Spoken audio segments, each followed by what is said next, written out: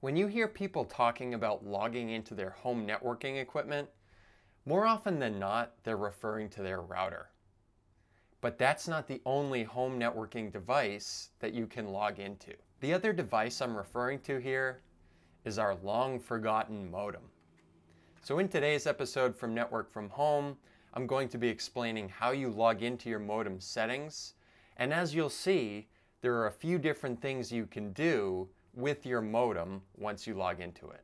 One key distinction I want to make here is this procedure is applicable if your modem and router are separate devices in your home network. In other words, you have a standalone specialized modem for your home network, and also you have a standalone router as well.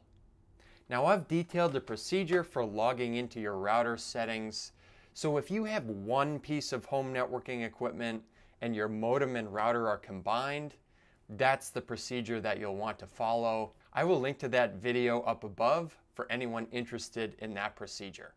But let's get on with the procedure for logging into our modem settings. The first question that we need to answer when talking about logging into our modem settings is where we need to go in the first place to get to the login page. In order to answer that question, we can go to the device itself.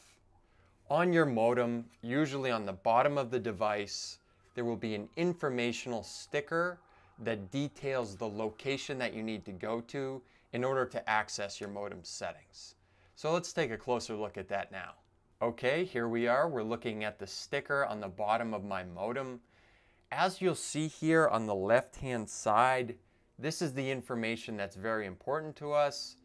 Number one, default access. That's basically just detailing where you need to go to get to your modem settings. And as you can see there, it is HTTP 192.168.100.1.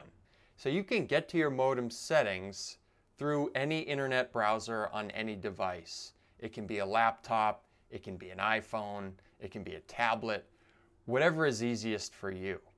Okay, now that we have the IP address of your modem, let's get to your modem's login page. One quick note that I just want to mention here is that in order to access your modem settings, you need to be on the same Wi-Fi network or the same network that your modem is on.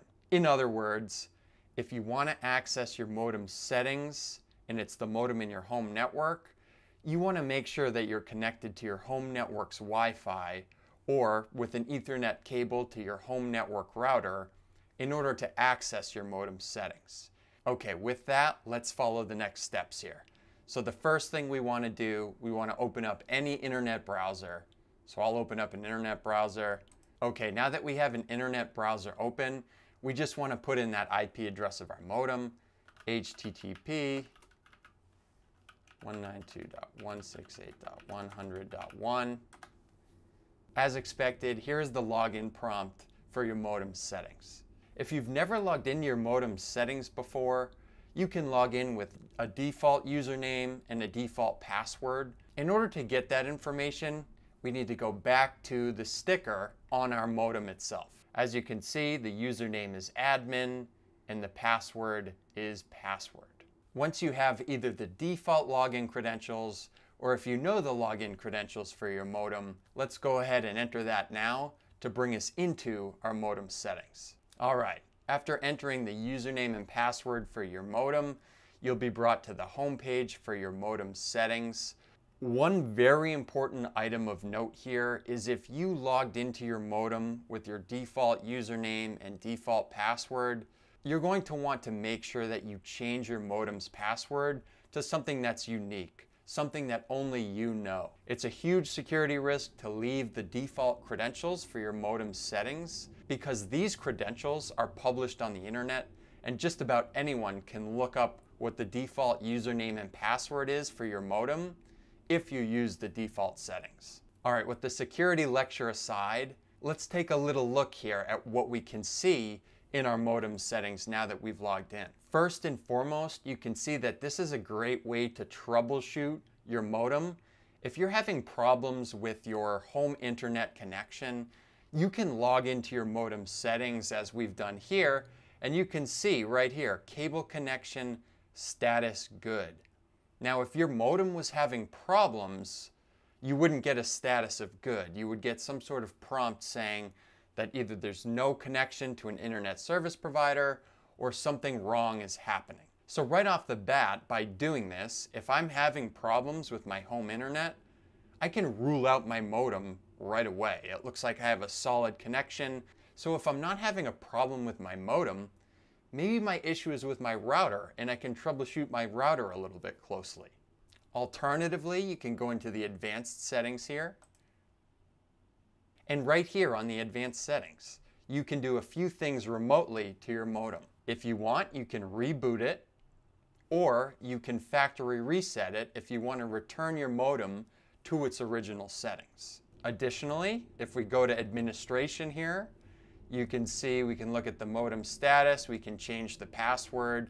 This is what you'll want to do if you logged in with your default username and password to access your modem settings. Or you can look at an event log if you really want to troubleshoot what exactly is going on with your modem if you're having problems. If you've logged into your router settings before, it's quite clear that there are less changes you can make to your modem, but honestly, that's by design. Your modem is a very simple device. Its main goal is just to maintain a connection between your home and your internet service provider. Your router, on the other hand, has a lot more functions and features, and that's why there are many more choices when it comes to customizing your router. All right, folks, that's just about it. As you can see, that's a pretty straightforward process for logging into your modem settings. The biggest issue is not many people do it in the first place, simply because they overlook their modem. Everybody's always talking about logging into your router settings, making customizations, but you can see there are still a few things you can do by logging into your modem settings as well, especially if you're having problems with your home internet connection. If you have any questions about this information, please feel free to drop a comment below. If you found this information useful, please give it a like. This will ensure that the video gets shared with many more people, and it gives other people the opportunity to learn about logging into their modem settings. If you like my videos overall and you think it's useful information that you find helpful, please subscribe to the channel. There's going to be plenty more information similar to this topic that I'll be creating moving forward, and I'd love to have you join along for the ride. As always, thanks for checking out this episode from Network from Home. We'll catch you on the next one.